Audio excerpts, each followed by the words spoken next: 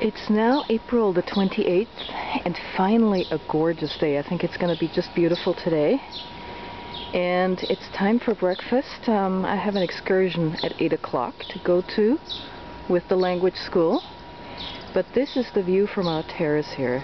It is just stunning. Behind me here is the Villa Nettuno, the hotel where I'm staying.